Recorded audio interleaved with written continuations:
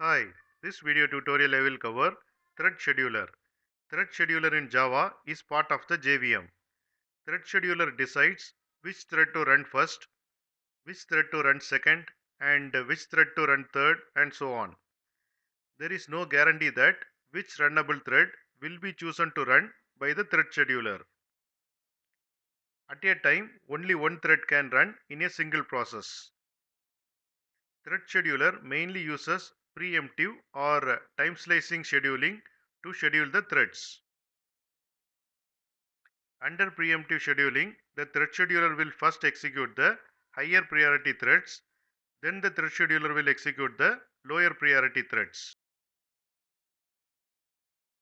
Under time slicing, a thread executes for a predefined slice of time, then re-enters the pool of ready threads.